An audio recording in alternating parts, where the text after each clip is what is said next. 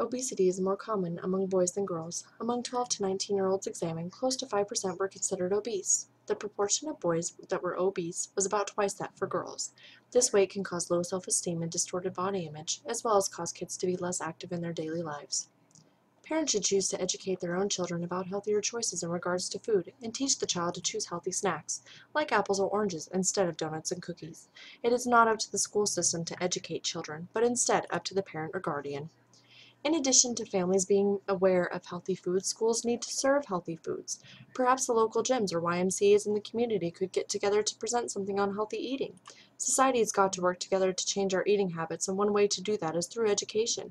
Another way to create this change is to reduce the prices of healthier foods and to offer more healthy options at all restaurants. Also, children and adolescents should be encouraged to have at least 1 hour of playtime each day. Log on to cdc.gov for more information on healthy eating. It is up to us to end this epidemic, so let's all get active.